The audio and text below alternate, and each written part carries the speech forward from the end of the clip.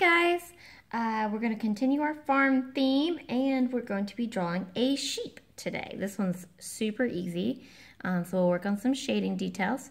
First, we're going to start in the very center of the page with our eyes. And our circles are about the size of a dime. And then we always do our circles in the top corners. Those are our highlights. All right, so instead of a mouth, what we're going to do is I want you to do a very soft U shape right here. So it kind of looks like a smiley face. So right now, if you didn't know what we were drawing, you would say, oh, it's the paper's smiling at me. And then from there, you're going to come, actually, we'll leave it like that. We're going to draw a U shape, a big U shape. We're going to come from up above, down, and around. So now we have a smiley face. Now, what makes this a little different is we're going to come right in the middle of where our smile is and go straight down. That makes our little U shape. All right, and then from here, we're going to do our ears. So we're going to do a curved line coming this way, and we're going to do the same thing to the other side. Curved line coming up, and then we'll connect it in. Just like that. Then we'll go and we'll connect the two lines together. And that is our sheep's head. Now we're going to draw the body. And the body is fluffy like a cloud. So we're just going to draw bumps. Oops, I did not draw any bumps over here. And remember, like I said, when you make any mistakes, just keep drawing. It can be a little lumpy, a little lopsided, that's fine. All right. Now we're going to get down to the feet, and we are going to make a very deep U shape right here. And then next to it, another U shape, and then a small U shape, about the same size as this one. Right here. See how I made a mistake and I just kept going? And then another one out right here. All right, and then we need to do our feet. So those are the front and back feet. All right, so now's the time you can go back. We finished drawing all the basics and we can fix our mistakes.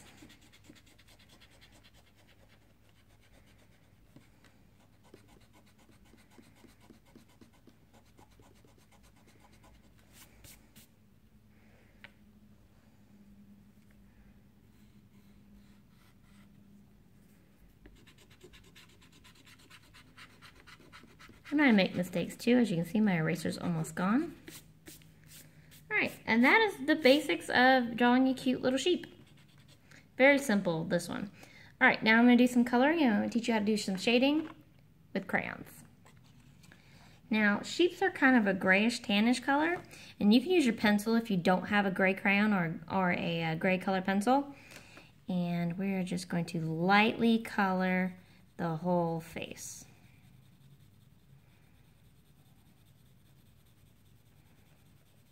Just make sure you don't color. I colored over my mouth, which is fine. Just don't color over your eyes.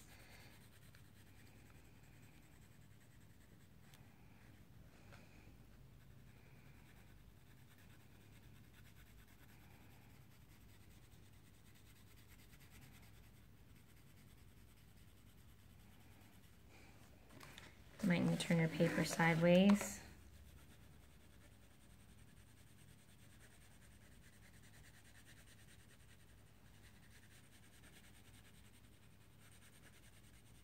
And again, if you don't have gray, your pencil will work fine. Then again, this is also your artwork. And if you don't want your sheep to be gray, don't make them gray. That's fine. All right, now if you have a red or a pink, we're gonna use that. We're gonna make some cheeks. Red will work just as well.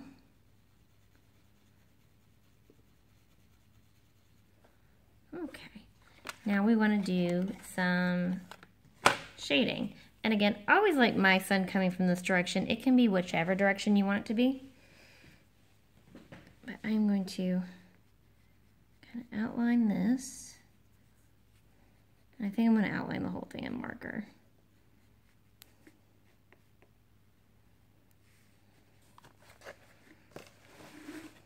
No, I'm gonna outline it all in crayon, just make it easy.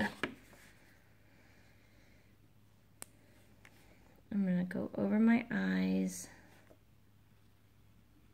And then I want to trace over the circle inside. And you're more than welcome to do this in color pencil or marker. Marker's harder to shade. If you're going to do it with marker and you have color pencils, I recommend coloring the whole thing one color and then going back and using your color pencils to shade. Alright, now I am just going to add some shade right in here.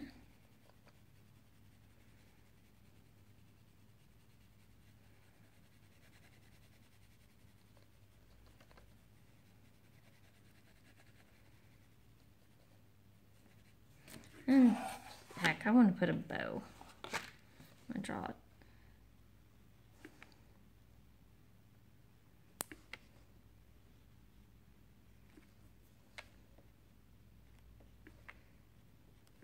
I'm going to color that with red in a minute. Right, now I'm going to color the inside of my eyes. And you know, if you wanted to make it a little different and didn't want the eyes to be all black, you could probably do a blue. I think a blue would probably work with this and look really cute. Or brown. Again, like I said, I put a bow on mine. You could put a baseball cap on yours. You could put a business tie, necklace, however you want to do it. Alright, now I'm going to outline my fluff. And outlining is something you want to do sometimes for your work, but not for others.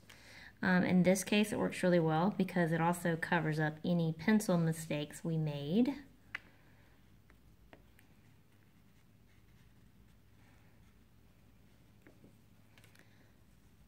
Outline the feet, and I'm going to go back over those with gray.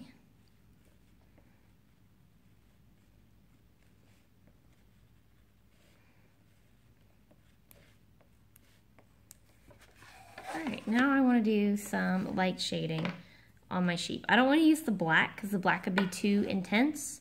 Again, so at this point, if you don't have a gray color pencil or a gray crayon, I would use your pencil. And just lightly color in there. And the sheep's fur is white, or wool is white, so we don't want to color too much. And then I am going to lightly color over the whole foot, all the feet.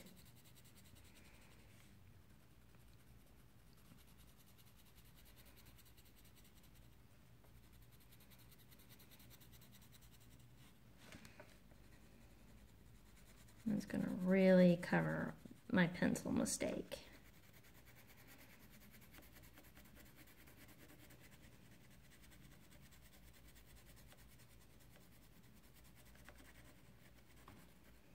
Okay, now I want to do some shading on the feet, so I'm going to take my black.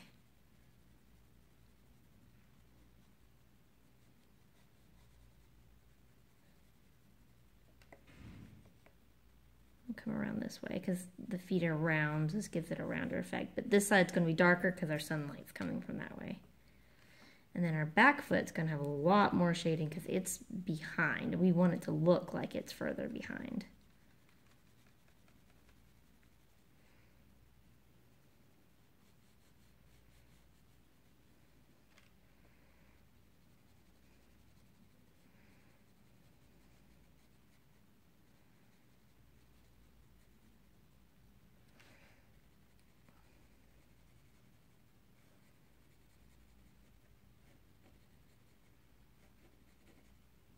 There we go, and now I want to color my bow.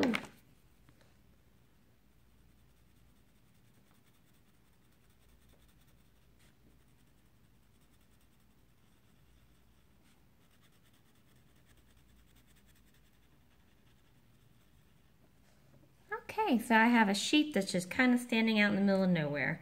So I need to add a background. Now you could do a straight background, like it's standing on flat ground, or you could do a hill. I'm gonna do a straight one for this. I like to use my darker green. And here's a trick if you want your lines to match up. Pick up your crayon and pretend like you're drawing.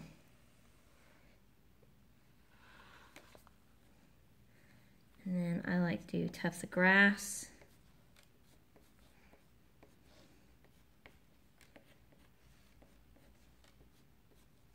I like to press down hard so these come out really dark.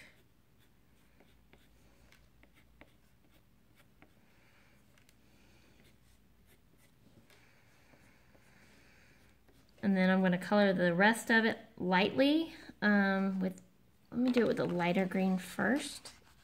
If you have a lighter green, you can do that. If not, just stick with the green you have.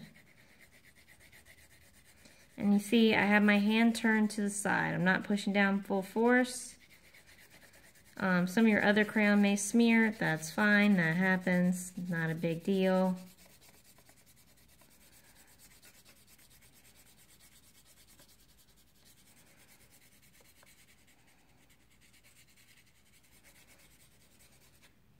Now I'm going to take my darker green and do the same thing.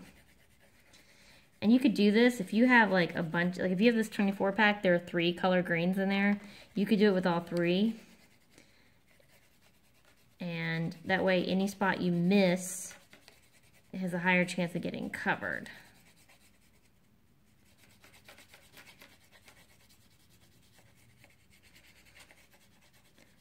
Now when we do more on shading, you'll learn that you also have to do a shadow off of your animal or object because that casts a shadow too, but we're not going to worry about that today.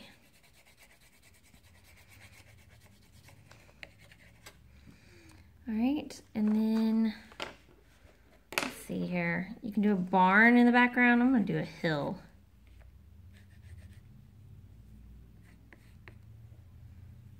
Say there's a hill there and do more grass.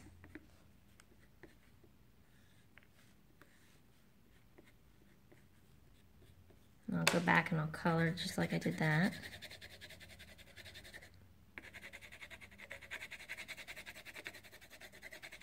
And again, just like I've talked about, you can be adding whatever crazy details you want. It is your choice because it is your drawing. I'm going to add a little barn. Start with a straight line. I'm going to do the little silo.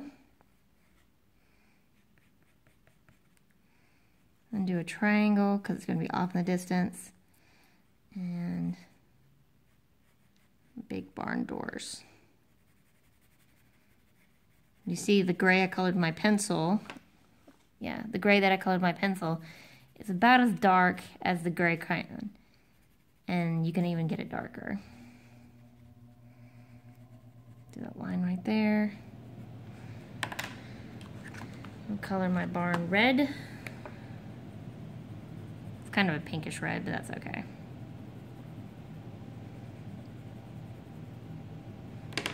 Do a barn door or a barn window right here. Do the roof. And then my silo is just kind of gray.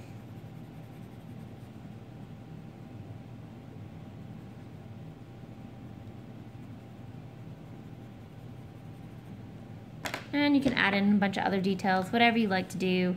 One of my favorites, if I feel like there's too much empty space, is I like doing little birds.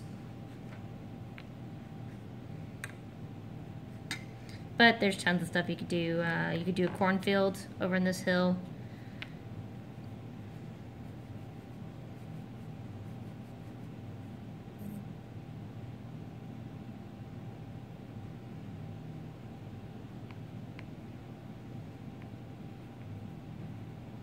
They just kind of look like tall flowers. And that's our sheep. Can't wait to see y'all.